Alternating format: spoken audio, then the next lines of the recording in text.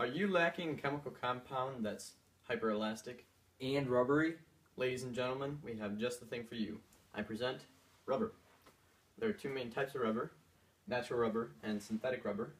Natural rubber, also known as India rubber, has a chemical formula of C5H8, carbon and hydrogen. The chemical structure includes a methyl group, two ethylenes, which are double bonded to carbons in the middle, and a single bond to hydrogen. This is an organic compound because it is carbon-based and is found in nature. Next, we have synthetic rubber, also known as butadiene rubber. Chemical formula of C4H6. The structure includes two ethylenes, two hydrogens, and two carbons right in the middle. And it is not carbon-based, so it is inorganic. Over here I have a small sentence about the structure. It's a little bit confusing. Let me explain. Synthetic rubber, I'm going to use this as an example. In, let's say, a car tire, this structure will be bonded together to itself multiple times over to create a superstructure, which will end up being the rubber in the tire. And both are covalent.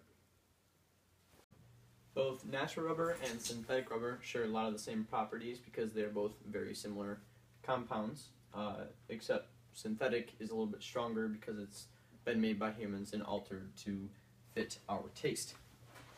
Some physical properties of natural rubber are intense elongation, which is the hyperelasticity that I talked about earlier, abrasion resistance, good tear strength, and good compression. The synthetic physical properties include good abrasion resistance, elongation, low temperature flexibility, the tear resistance is good, and it also has good tensile strength. Now, the chemical properties are not so much properties as they are the problems with rubber, which is varied temperature. So having higher temperatures, like very, very high temperatures, will cause the rubber to tear very easily, like if you were to tear a piece of gum in half. And low temperatures will cause the rubber to shatter if you try to break it like glass. And then, of course, we have the most important property. Put it in your brain. Both are very rubbery. That is the best thing, hands down, that is rubbery. If there is one thing that you have to take away from this video, commercial, whatever you want to call it, it's that they're both rubbery. Learn it, repeat it, know it, you got it. Retweet it.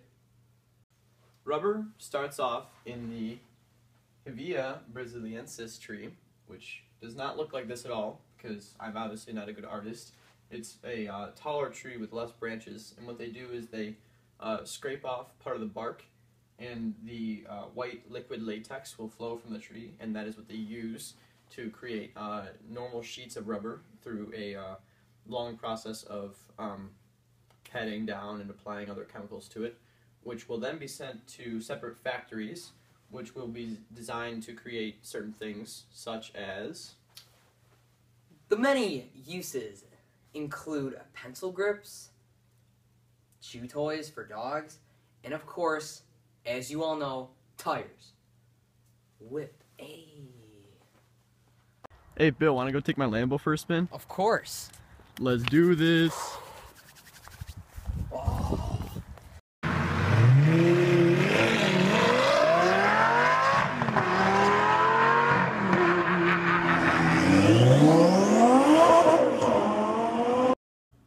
With these uses, rubber gave people the ability to write more comfortably, an entertainment option to dogs, and to us humans, a way of transportation. And I think that transportation was a big thing because having rubber tires, which help grip the road better, help kept us safe, and it was something that wouldn't wear so easily. So all these things definitely impacted human history. Maybe not the pencil grips and the dog toys as much, but the tires, obviously, we still have those today. We might have those for a while. Order your sheets of rubber now, and don't wait, because there's a good offer going on. You get one for the price of two. Do not wait. This is the best offer.